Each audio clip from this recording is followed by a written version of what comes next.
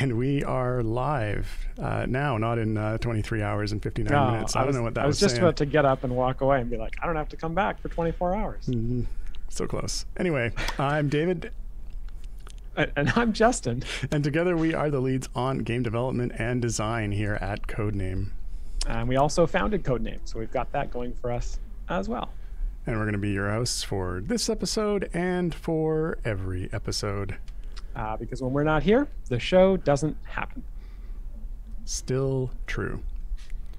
Today is our 44th episode. And it's going to be our 44th best episode ever. Wait, doesn't that mean it's going to be our worst episode?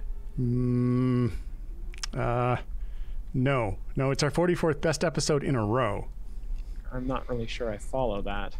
Okay, well, it's like Mythbusters. You watched Mythbusters, right? Mm-hmm. Well, every explosion on Mythbusters was Adam's favorite explosion. It's like that, but episodes. Are you comparing us to the the legendary Mythbusters? I mean, I guess I've been comparing Idle Champions to Dark Souls a lot lately, so I'll allow it. I mean, as far as comparisons go, there were two of them, there's two of us. They had myths, we have myths. Like the myth of a bug-free event launch. Anyway, we are here to answer development and design questions about Idle Champions. And if you don't ask any questions, however, you may have to suffer through Justin's one-man reenactment of Season 2, Episode 5 of Mythbusters. He's with the obsession with Mythbusters this week. Let me see. What was that episode? Buried Alive? No. I don't think so. Come on, it'll be fun. No, hard pass. Questions, please. Fine. I'll cancel the dump truck. Anyway, as always, we have pulled some questions from the previous show that we did not get to, and we will answer some of those while we are waiting for new questions to come in, as well as we have a few updates from items that we had flagged to get looked at by the dev team. So let's get looking at those. Find the tab. All right. So I didn't get a full list from Peter today for various reasons, one being that I didn't ask him in time, and the other being that there's a bit of a fire in one of the builds. So main fix that is going out not at this very moment, but very shortly, is some loading performance issues or fixes that Jacob and myself have been working on over the last week, which in general should make graphic loading in the game not only faster, but no longer cause any kind of hiccups or frame losses when multiples are loaded at the same time. So that's coming very soon to Steam and Epic, and then the other platforms shortly thereafter. So that should be a good fix. And then ongoing, looks like I'm still supposed to be bugging Justin about the missing node on the strong core. We would like to have the Havilar imps automatically spawn and having feats save in with formations. Now, let's get on to some questions that were left over from the previous show. Let's do it. Yeah. The first question here from last week's show, or the second show of last week's, I should say, is from Dirty Toes B, who asked, could you please add a section to time gates that let you know how many champion variants are left to be completed for each champion, please? You know, there's a lot of requests on the additional data that's shown on the time gates. I feel like we need almost like an additional window or dialogue hover over on each of the champions when you look at them, just to actually see, you know, A, how many variants are left, B, you know, what the next chest epic timer is. We should just replace the entire dialogue with just a spreadsheet, just a table of data. And I'm okay with that. Champion, number of variants left, number of chests towards guaranteed epic, and then like go. Yeah, I mean, I think though seriously, from the question, no, seriously, I do think it's a good suggestion. I joke, but I think it's a good suggestion, right up there alongside being able to show golden or time into the epic pity timer. Let's say that. Yeah, I think it'd be kind of interesting if we could take that data and sort of roll it into like how complete is this champion.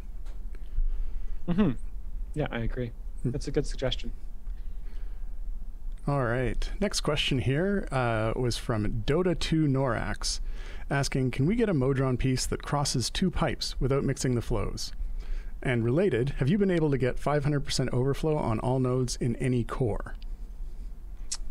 Yeah, so I think we've gotten that suggestion for that kind of pipe before. We've also gotten the suggestion for two that kind of curve in, without merging as well.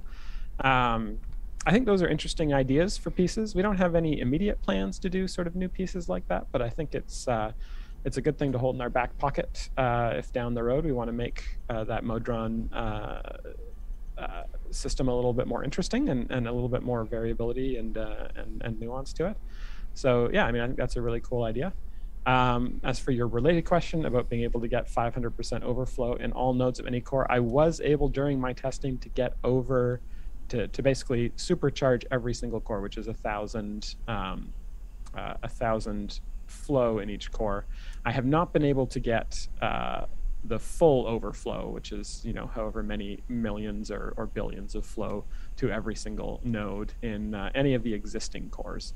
I am thinking that some of the ones that we've kind of designed might have the ability to do that, because really it's just a function of how much open space there is in the core, because the way you get your flow up really quickly is by splitting the flow and then putting it back together and splitting it and putting it back together and splitting it and putting it back together. And the more times you can do that is really a function, but the number of times you can do that is really a function of the amount of open space in the core. So there are some cores coming up that have quite a bit of open space, more open space than some of the existing ones. So it might be possible in the future, or it might just be forgive me, a pipe dream.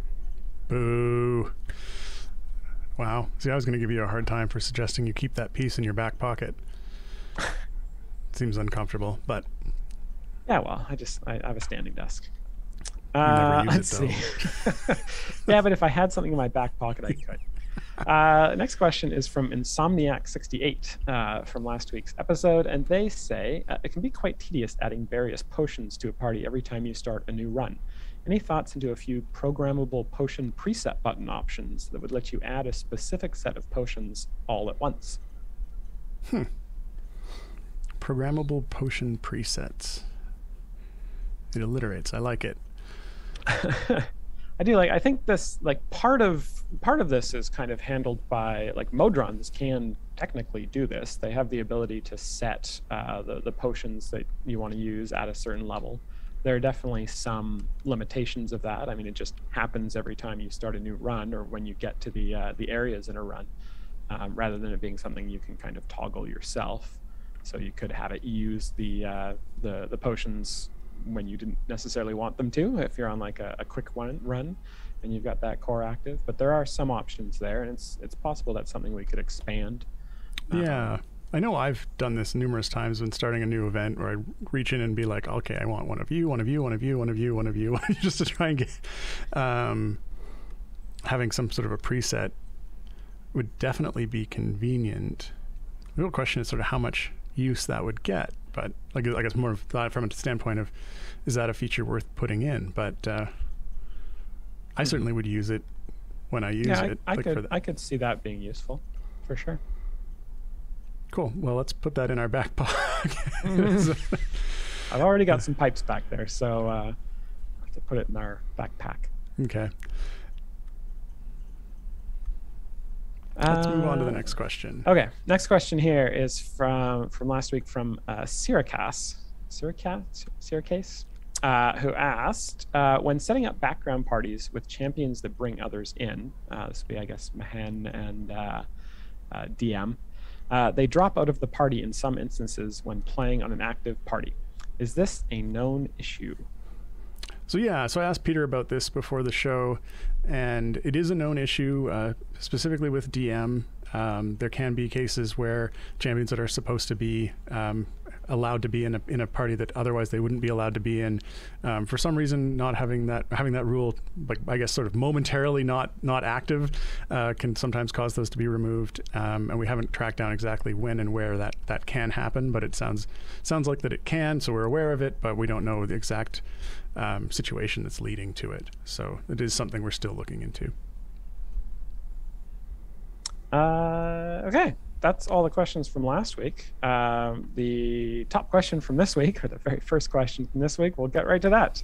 It's from Garawar, and they ask, or they say, can you speak to the recent UI disappearance issues and the automated reset failures that players have been seeing this week?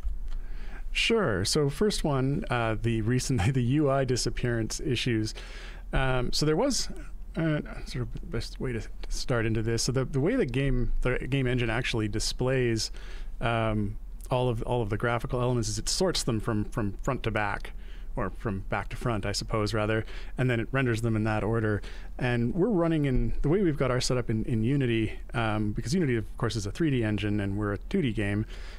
We create a bunch of quads, which we put textures on, which is each of the individual graphic elements, and then we put them into a big hierarchy of connected parent and child relationships that basically are the whole graphical display graph, which I'm not sure that makes a whole lot of sense to everybody, but and then we sort those and we assign them a value, a z-index value inside of the space that we've got. And sometimes they get, we can end up in a situation where things have been assigned a value and then the parent was changed, like an item was reused and put somewhere else, and this results in the internal system that's tracking that, not necessarily tracking it the way it was supposed to. There's a couple of bugs that were discovered in there when working on the new store stuff last week, and Mark diligently went in and put in a fix for that particular issue, and I think in doing so caused a further issue that resulted in this UI disappearance that we saw, which again was a sorting issue. It was an issue where things were getting rendered in front of each other or behind each other when they should have been rendered the other way around. So that was causing the UI disappearance issue, and it happened when you ended up with a large number of elements that had been sorted and then resorted in the wrong place. But that should be fixed at this point. The next question was the automated reset failures players have been seeing this week. That one I don't have a lot of details into. I'm not 100% sure what was going on there. We'd have to dig into that a little bit further. So no details on that. Do you think that, yeah, I guess we're still looking into that one. We have heard about it, though. We're looking into it. I'd rather not, I guess. I did just randomly speculate on stream. Fair enough. But yeah, for sure, we're looking into it. But I don't have the details on that. I think Peter's a little closer to that than I am. I can pick his brain afterwards and see what I'm able to share. Next question. They're making fun of you for saying Zed. We say Zed. Canadian, we're allowed to. We're Canadian. Most of the world says Zed. Oh, did I say the wrong one? No, you said Zed. That's correct. Fair enough. I use them interchangeably. It upsets interchangeable group. Someone is always upset. Can't make everyone happy. No. Next question here is from Vovcast. Question is, Krull is the most slow and annoying hero in the game. Well, that's an opinion. Always one enemy left on boss areas and cannot be killed. Can you make a feat for Krull so that enemies on boss areas slowly keep coming and area counts completed if boss killed? Also, he wouldn't be so slow if he would apply all 3 debuffs on hit, not just one at random. Mm-hmm. Yeah, so I mean, I think this is an interesting kind of design thing that kind of happens in the game. And there are some champions who spike up really well when there are lots of enemies on the screen, and there are some champions that fall off very quickly when there are less enemies on the screen. And there's some that do the reverse, that spike up when there are less enemies and go down when there are more. And it's just basically a design thing, right? Some champions work well in situation X, and some champions work well in situation Y. So it's kind of by design that there are some that do one thing and some that do another. Now, with that said, we have been lately kind of trying to be more aware of each champion's abilities in sort of boss areas. Where you will get down to just one creature left, whether it's a boss or a trash mob, and so we are trying to account for that in a lot of new champions' abilities. And anytime we're sort of reworking champions, we try to account for that, because we don't. The situation where a champion falls off in a boss area is not an ideal one. It is a niche, but it's not a niche that we really want to fill anymore with new champions or with reworked champions. So it is likely that when we get back to Krull in the great loop of balance, that some of his abilities may change in order to make him more effective when you get down to just a few enemies left, because he definitely he powers up very quickly with a whole bunch of trash mobs when trash mobs are spawning over and over, but he definitely falls off when you get down to that last mob, and that is yeah, that's kind of the way he works right now.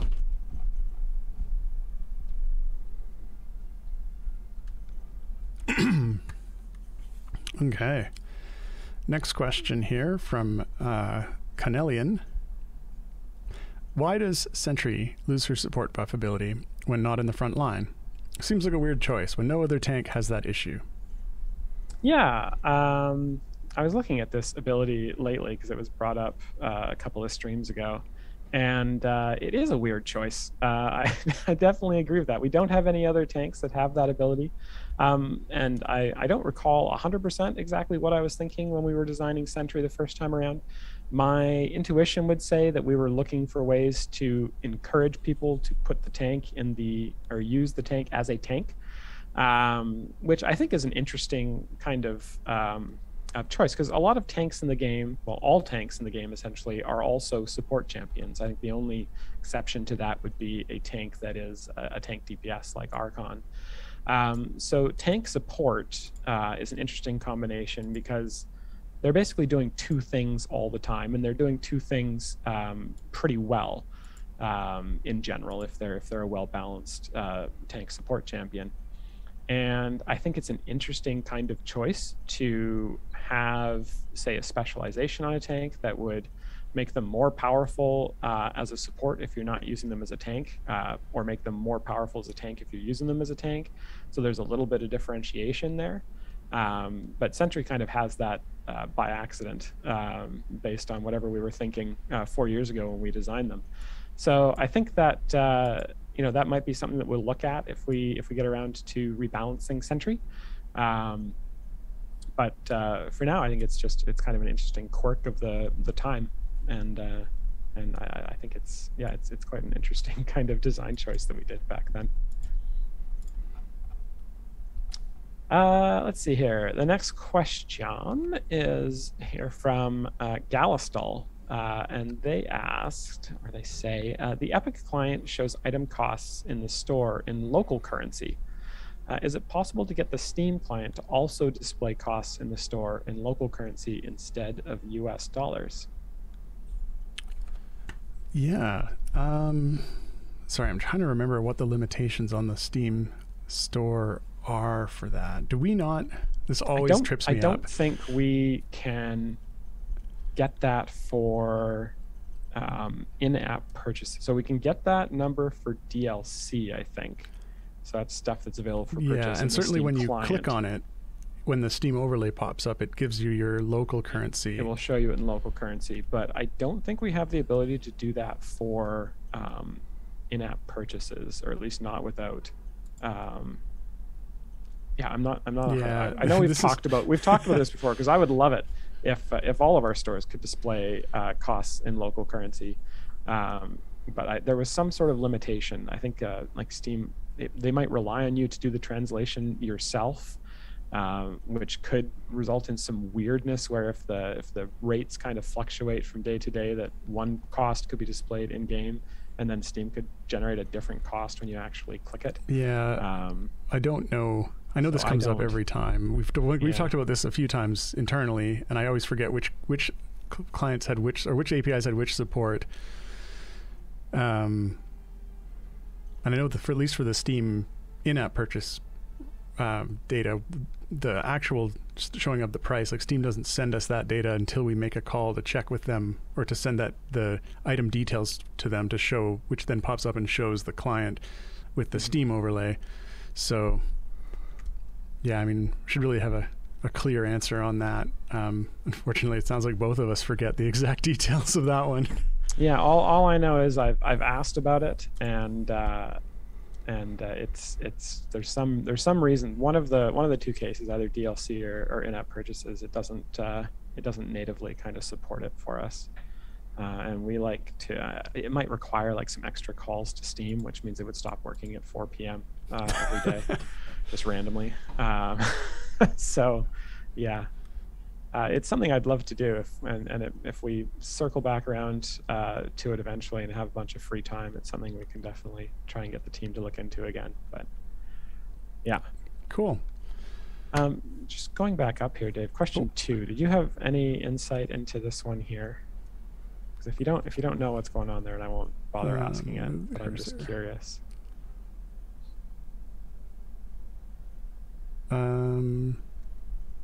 No, I didn't know it was doing that.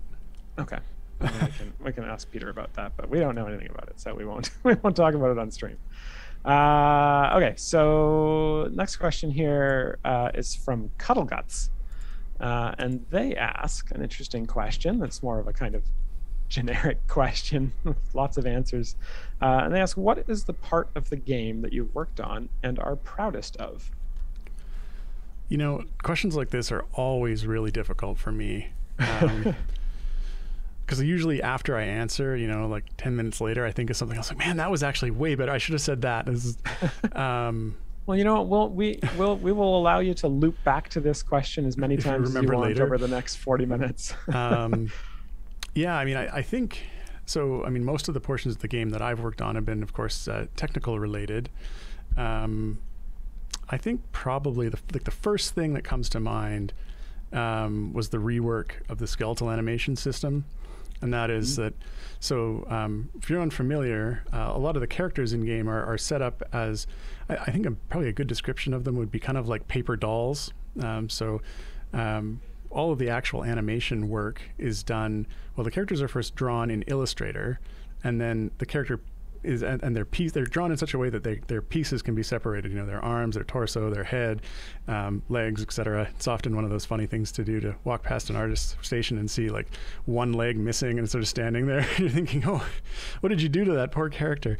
And they bring those all into Animate, formerly Adobe Flash, and they put all those pieces together into a character structure made out of little symbols, and then they actually animate those symbols by adding rotations and transforms onto the pieces to, you know, make them walk and attack and et cetera, et cetera. And then that is all of that animation data is then processed by some scripts that we wrote that turn it into a sprite sheet, which has a collection of all the little parts, all of the paper doll parts, and then a list of metadata, which is all of the positions that those all go in to then recreate the animations that they did. And then game side, that is then reconstructed. All the parts are assembled into that structure, and then the positions are all played back to create the animations. And about, I don't know, maybe a year ago, 18 months ago, I ended up rewriting that whole system as an attempt to make the performance better on Switch, such that on the client side, instead of having, you know, potentially a couple dozen different pieces that were being assembled to make that character up, that all of that was pre-calculated and turned into one frame in advance, which increased the performance on that by like 100 times, I think. Now, it sounds like a lot from, like, it didn't the overall performance, of course, of the game was limited by lots and lots of other things, but this made the time that the skeletal animations were taking move down from, say, you know, taking up 15% of the processing time, going down to taking up like 1.5. So I'm pretty proud of that. Mm-hmm. How about you? Well, I mean, I haven't done any of the kind of technical stuff. I really, as far as the front end goes, I don't have my fingers in that too much. I've done some back end stuff, and but that's, you know, all pretty rote. I think from a design perspective, I really liked how the Modron cores system worked out with the pipe game.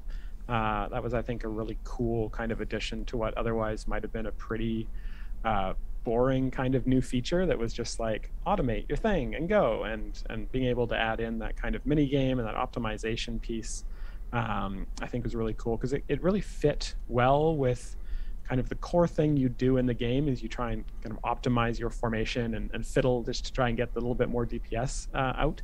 And so I think that it's really kind of, it runs parallel to that kind of core game loop, by trying to fiddle with your pipes and get the most out of that. So yeah, that was I think that was one of my favorite things that we've worked on. All right. Well, if either of us think of something else, Yeah, we've got another 35 minutes or 30 minutes or so.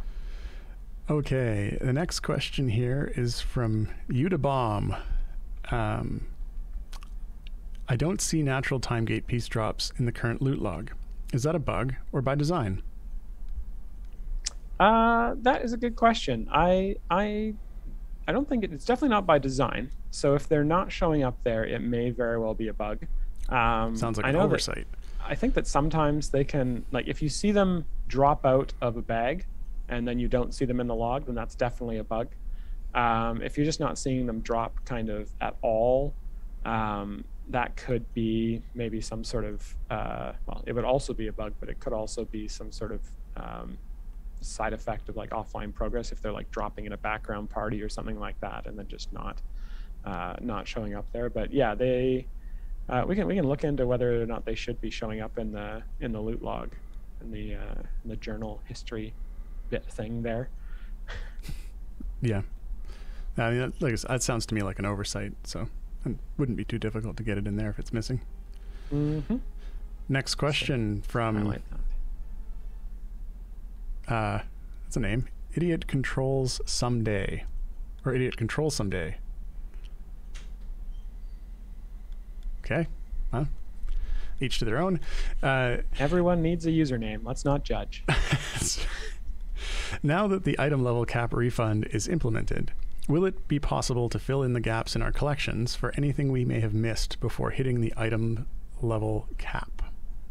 Yeah, this is a good question. We kind of talked about this last episode, or the episode one of the episodes last week. I know we talked about this, and I think that the item level capped refund probably won't affect filling in slots. So the example here is if you've got say an ultimate cooldown item that is capped out, and you've got that capped, but you haven't yet gotten the common or uncommon or rare item for it. Because you are at the cap, those items would never drop in a chest because we don't want to give you an item that gives you literally no benefit. So we kind of talked about maybe some other ways of filling in those gaps, some other, like a very specific type of chest that you'd have to seek out and purchase very intentionally in order to have those extra items drop, because they wouldn't necessarily be something we'd want everyone to get.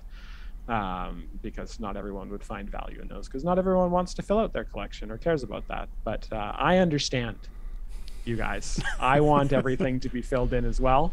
And so, yeah, that's definitely something that we're going to try and find a way to do down the road.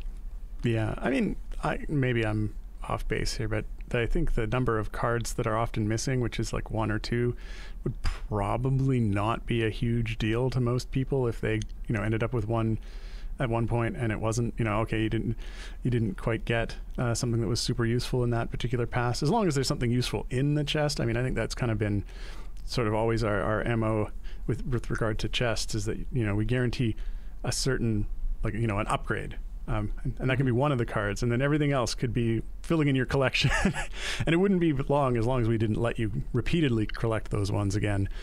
It probably wouldn't hurt to allow those to appear just for collections purposes. But yeah. On the other hand, then we're going to get as soon as we do that, we're going to get a question in the next stream we do of like, I got a useless item. Can you please stop these from dropping? Well, we'll just refer you to the people who are asking about the other thing. You guys can fight it out. Yeah. Yeah, definitely something that we want to address at some point. Whether we kind of do it the way that Dave was describing or the way that I was describing is still very much up in the air. Actually, I noticed in the chat there that Ema mentions that it wouldn't be bad now because the cap refund would just refund them. So you'd just get back a blacksmith contract the next time you load the game. Yeah, that's true. See, nothing lost. Perfect. We've got a solution. You just have to explain that to people. Be like, hey, why do I open? Yeah, that's fine. Let's move on from that question. It's assuming they're taking very careful balance of everything they got at that point. I think we'll be okay. Mm-hmm. All right, go ahead. Next question. Next question from Longtime Lurker. I'm interested to hear your thoughts on this, actually. What are your thoughts on allowing the use of pipe component pieces, Modron component pieces, to re-roll the directions of directed pipes? I mean, that doesn't sound like a terrible idea to me. Although, like, re-rolling the direction, is it really re-rolling the direction, or is it just switching the direction? Because I think in most cases, are there more than two options for the? Yes. In most cases. Yes. Or just in some cases. The only cases where just swapping the direction makes sense is in like straight or turf pipes. But those aren't all the corner pipes. Pieces. Those aren't the pipes they care about. It's the ones with multiple inputs and one output are the ones that they want to be able to roll. Okay. Yeah. And those are the ones that, like, for the 4-way, those are the ones you can only get in chests, right? You can't upgrade to those because there's no 4-way directed in rare or lower. I mean, I think it wouldn't be a bad idea, provided the amount of pipe component pieces you use is balanced properly. I certainly wouldn't want it just to be a freebie to switch the direction of the pipes, but also wouldn't want it to make it so that it was prohibitively consuming your component pieces too aggressively. Yeah. Ouch! Wondering breath just burned me hardcore in chat. Okay, we'll get to that later. So I think the important thing here is that the sort of getting the directed pipes, especially those 4 ways with 3 inputs and 1 output, that is absolutely like the end game of the Modron sort of pipe system mini game.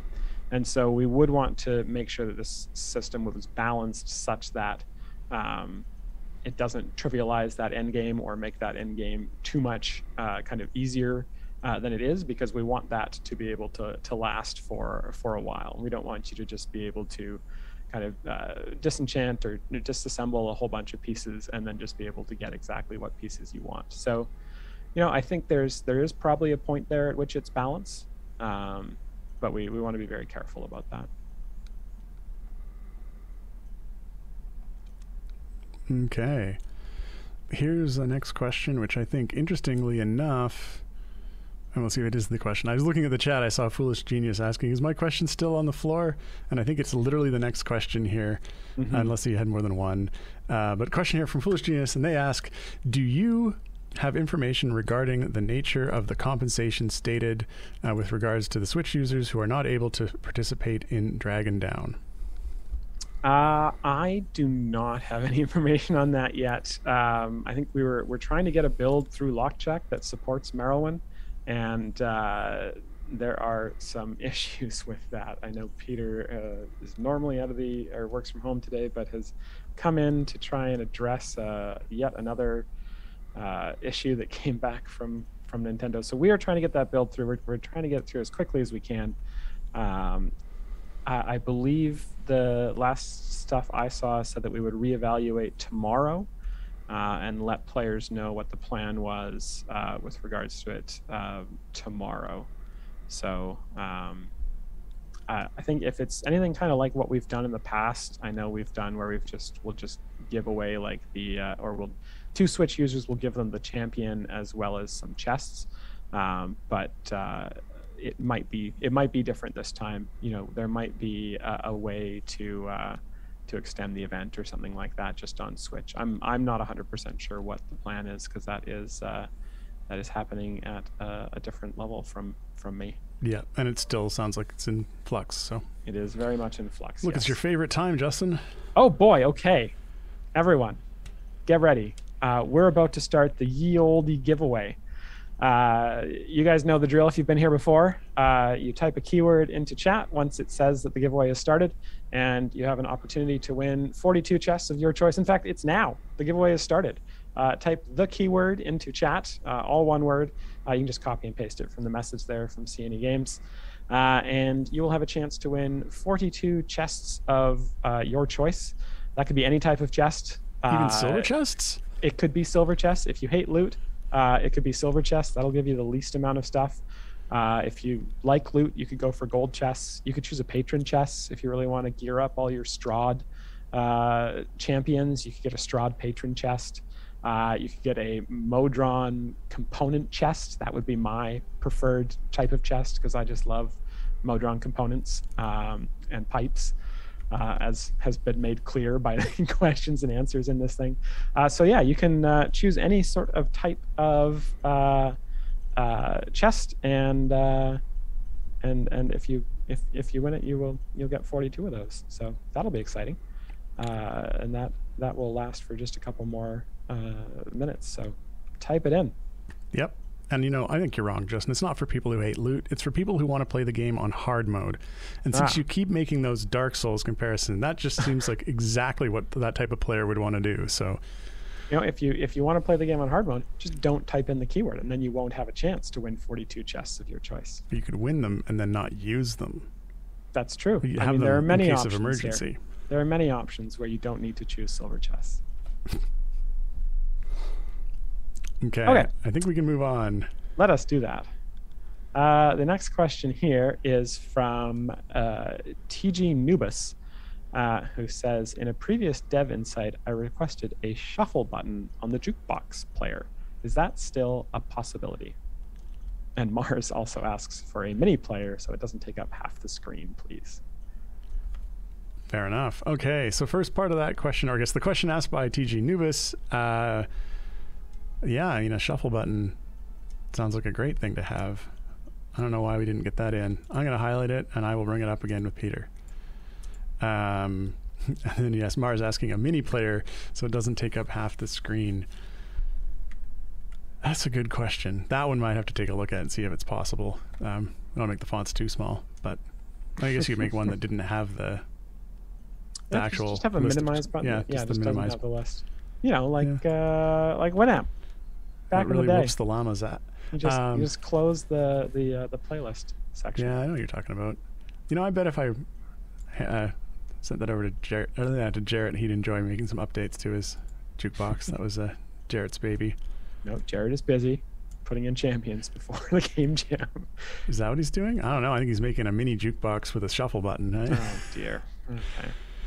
Okay. Well, if anyone is curious as to why features didn't get out on time, these are features. These are quality of life features. Yes. Okay.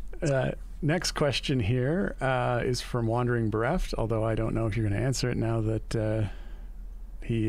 they gave you such a hard time. They burned me earlier. about the strong core. Yeah. Sheesh.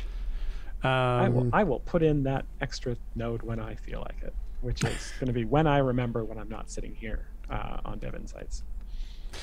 All right. Well, let's see if you want to answer the question anyway. The question is, following on from last week and longbows, Marilyn has a bow. Yay. But you don't let her attack with it. Boo. No. Justin, please explain again why you hate archers.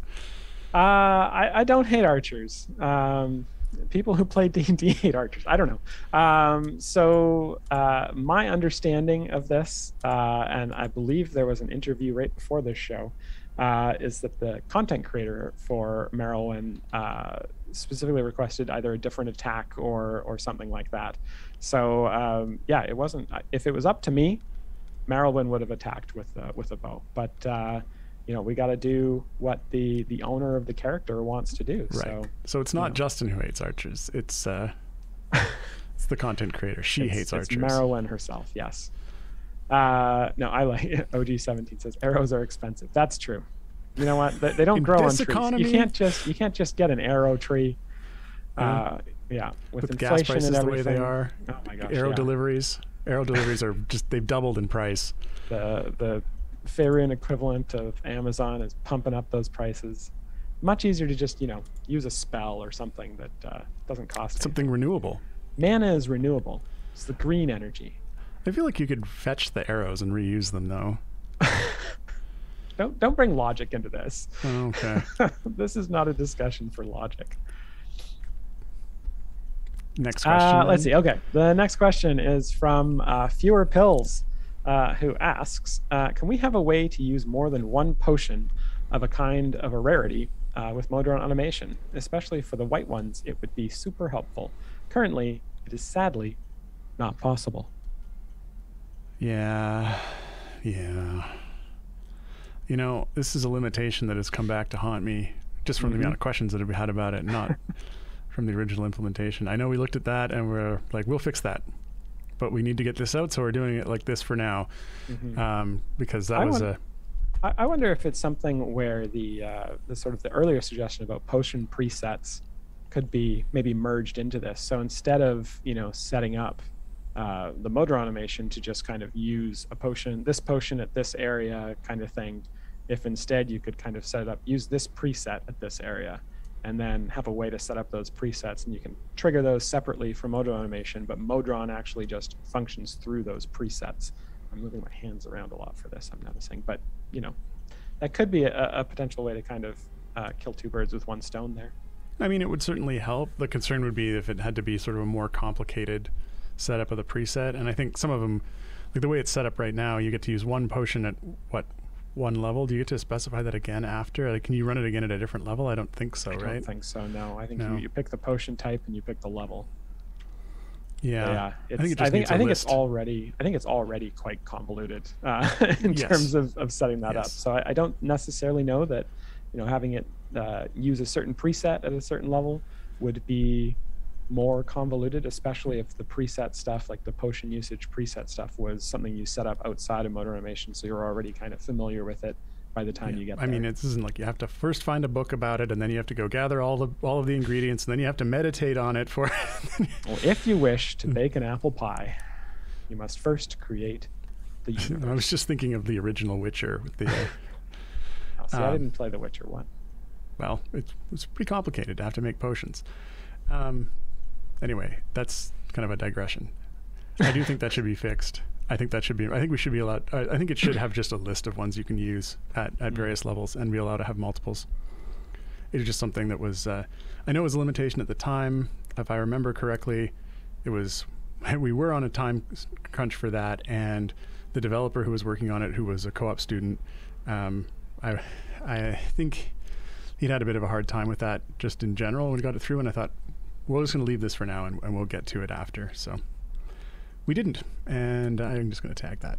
Let's see if I can try and remember to get that looked at. Okay. That's good. Next question from Jamick Unyielding. What is the hardest part of choosing or scheduling which champions come out in each event?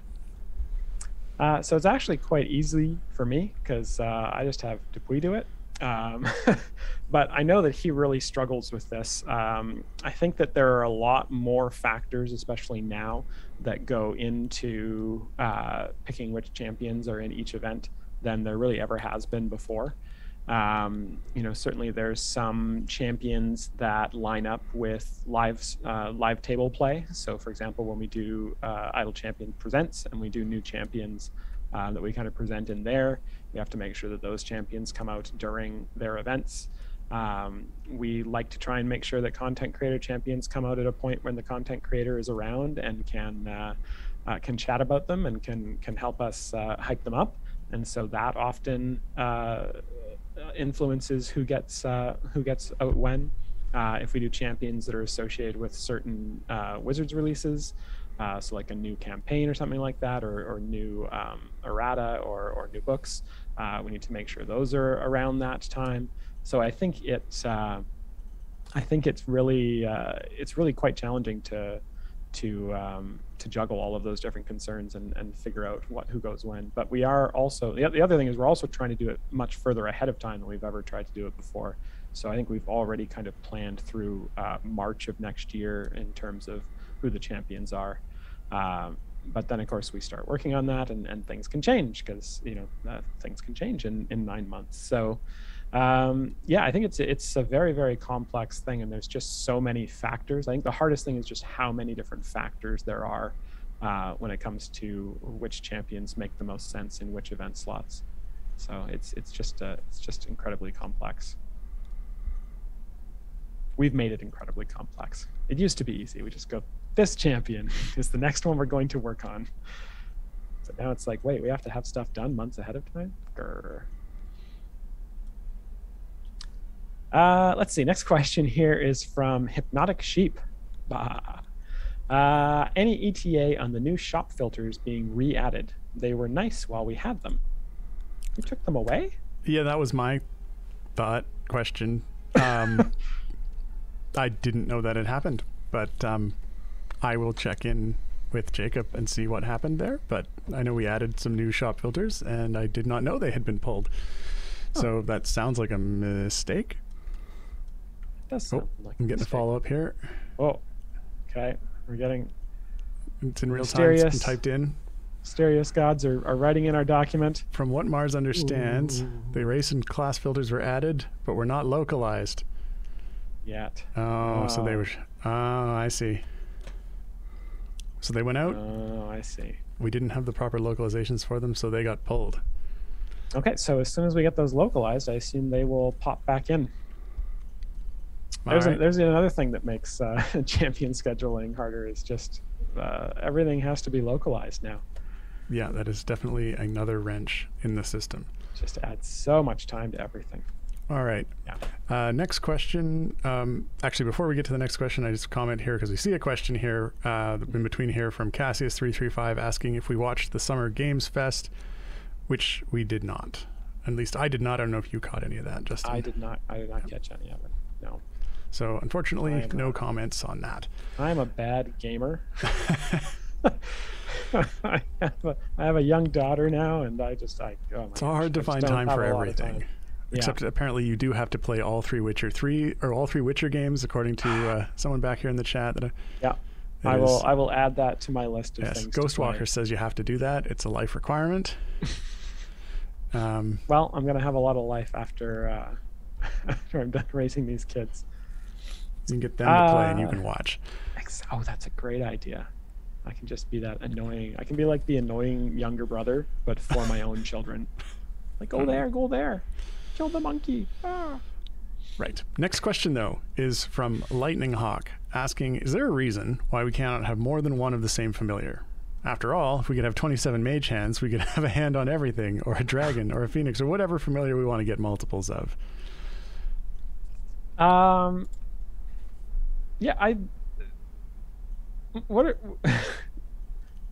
You can just have one of each. No, there's no real reason for it. It's just the way it is.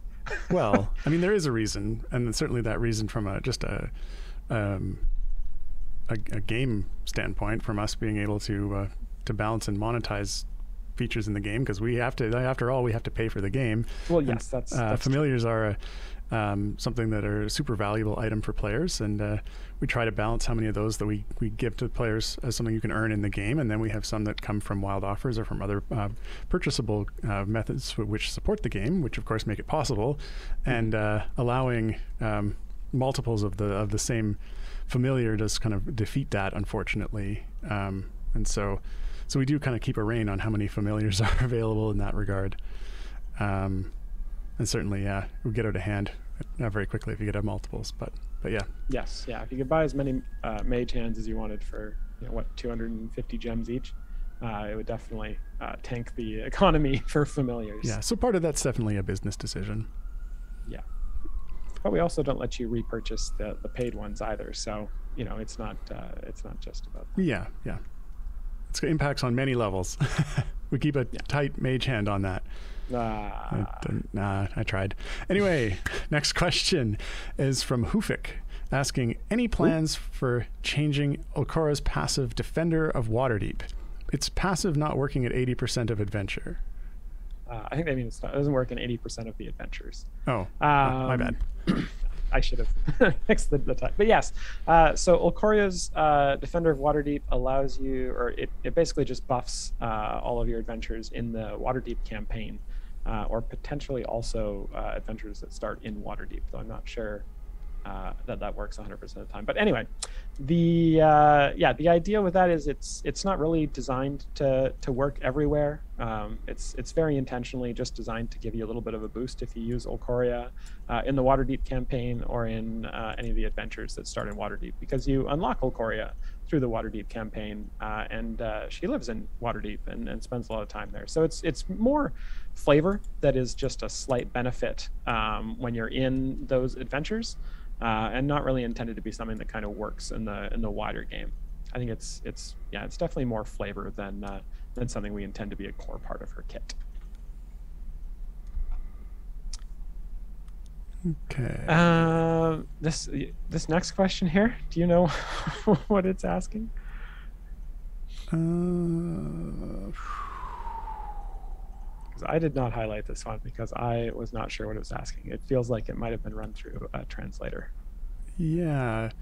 I mean, we can certainly read it and see if anyone knows what they're asking. Actually, okay. Let me restate that. I think it's asking for a pause feature. So I'll just read the question out. It's from I am Samoth, and they say, I am not fully confident that the abrupt execution of this program may lead to equipment damage, and in addition, real life happens. Is some sort of pause feature ever intended? If only when the program starts. So I think it's just asking for a pause feature in the game, though the wording is confusing. But I just may not be on whatever level.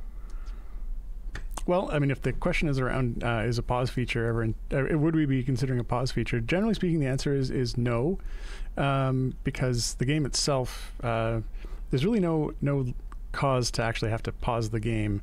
Sort of the questions around that, I think, if I'm interpreting this correctly, is the concern that you could lose. Your characters can die, but once you sort of get used to the nature of the game, which is you just get bumped back a level, and then things carry on, there's actually not any cost to losing at an area.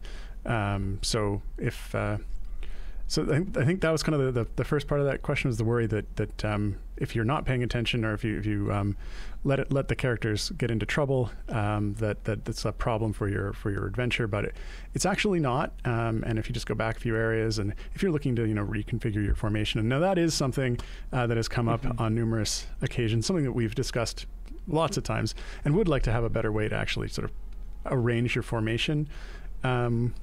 But we have never come up with a solution right now that we've been comfortable putting into place beyond like the complicated formation builder feature that did get designed and didn't get implemented.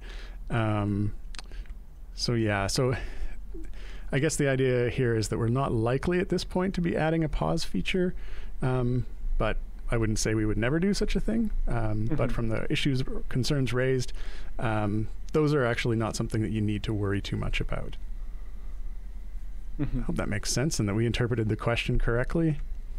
Yeah, there are some, just reading through the chat as that went on, there are a couple of people who are asking us to not pause the game while the chest or shop is open.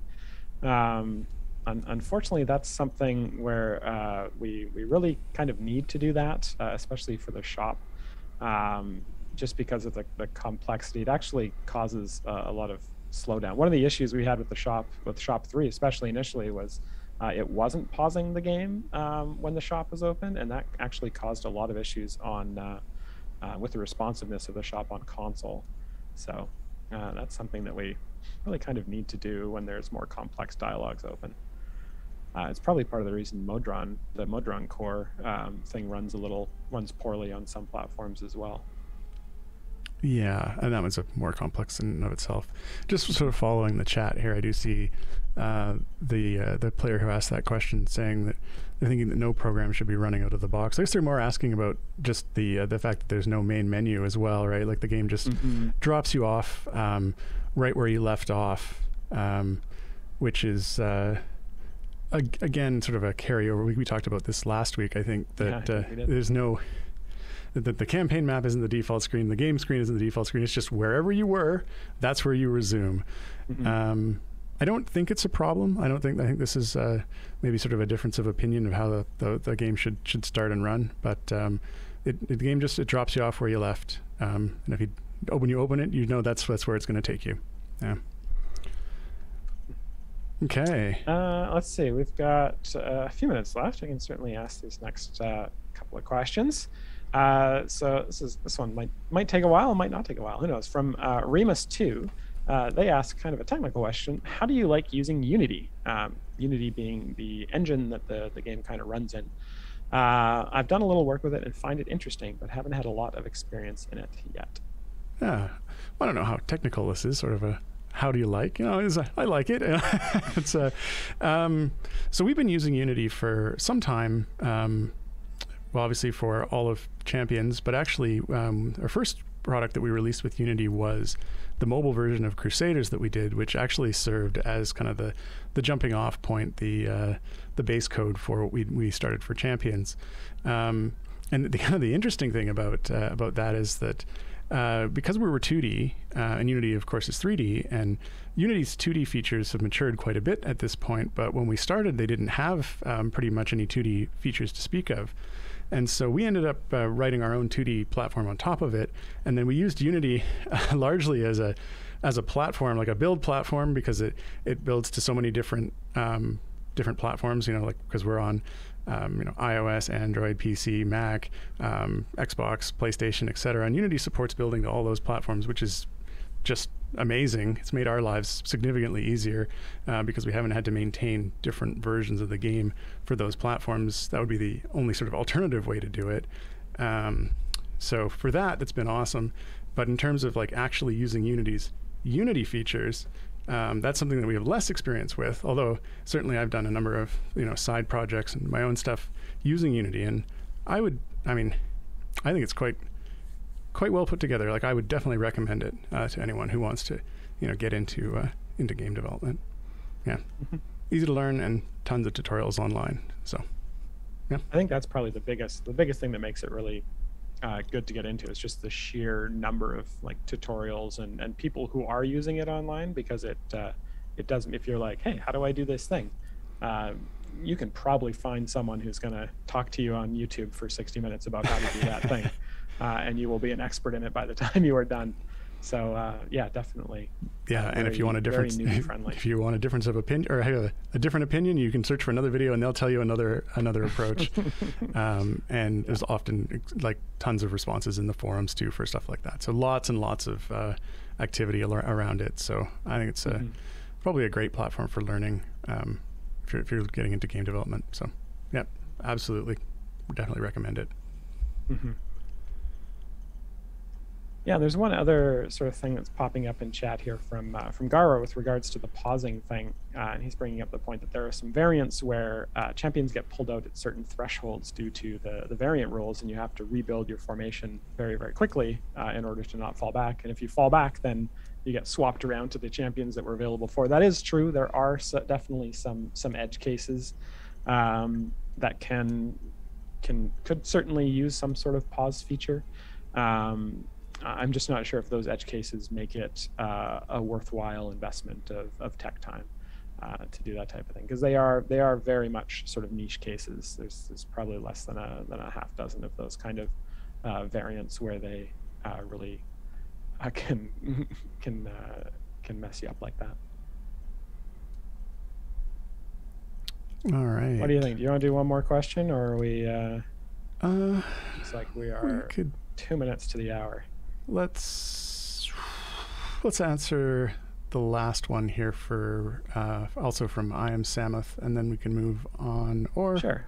Yeah, and we'll follow up with the next one that we've got below there next episode. So yeah, another question here from I Am Samuth, who says most of the UI elements have a cursor bleed through. Will that type of polish be addressed? So I mean, I'm certainly. I think I know what you're saying. You're talking about cases where the mouse, when you're hovering over one item, will show a hover underneath for certain elements. Now, I think it's kind of the other way around. I think most of the UI elements do not have bleed through, but there are a few specific cases where global regions are being tracked for bleed through, and those are a little bit trickier to sort of handle that particular case. Like I said, I think it's the other way around. I think most don't have bleed through, some do, and for the cases that do, you can't actually click on the items below them. There'd be some like, oh, it's being hovered, but you can't actually click through to it, and so it's not something that's sort of top of list given a lot of the other sort of features and bug lists that we're tackling. So not a priority item. Yeah. Okay. Cool. Okay, so yeah, looks like that's all we've got time for. If we didn't get to your question this week, don't worry, you'll have another opportunity. We will be live again. No, we won't be live again at the same time next week. We'll be live again at this same time in 2 weeks. We are taking next week as a company to do a company-wide kind of game jam. So that should be lots of fun for us. And you guys won't get to ask us questions. which will be less fun for us, but we'll have fun doing the game jam. So, meh. Before we sign off, though, we'd like to thank our tireless mods this week. It was Mars and Martin. They're the ones who copy your questions into our questions doc and generally make things awesome in chat. So thanks, guys. And of course, thanks to all of you for hanging out, watching the stream, asking such great questions, and enjoying the game, because without you, nobody here would get to do what we do. Yes, we have to do something else. What, tracks? All right. Bye, everyone. Bye. I have to scroll back up in chat and figure out what this obsession is with rope. I think they're supposed to have 30 feet of rope in their backpack. 50 feet of 50 feet. 50 feet of rope. rope. It's a default D&D character item. I know that. There's a whole bunch of stuff, actually. We better stop. We're going to hit 301. We should implement it all.